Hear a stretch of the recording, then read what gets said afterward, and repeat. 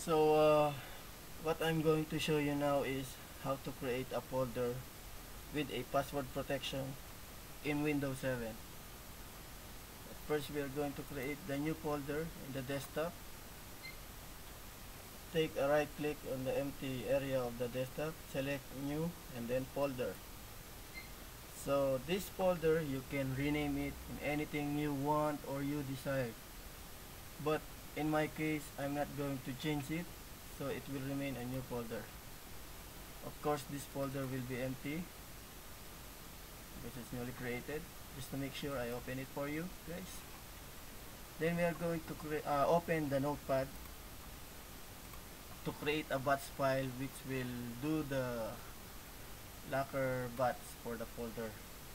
I'm going to paste a code to create the batch file.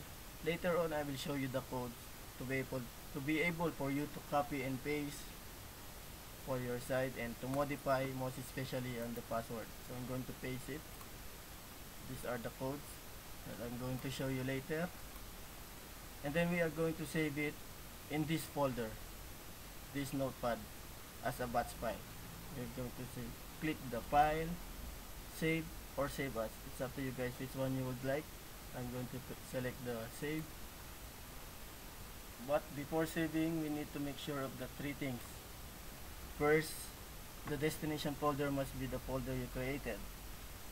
Second, the file name should be locker.bat. But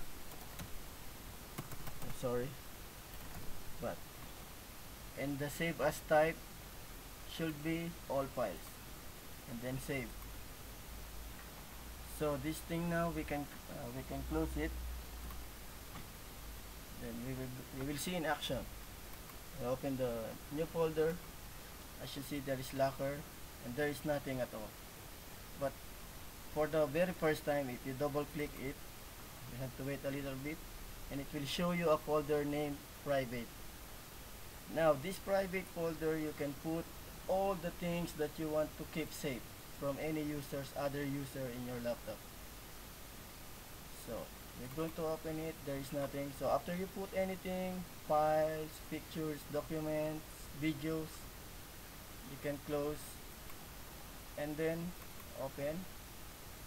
So assuming you have all the files in this private folder, if you click this locker, it will prompt you to ask, are you sure you want to lock the folder?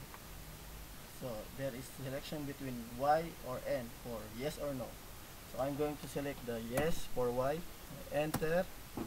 You will see what happened. The folder named private is gone.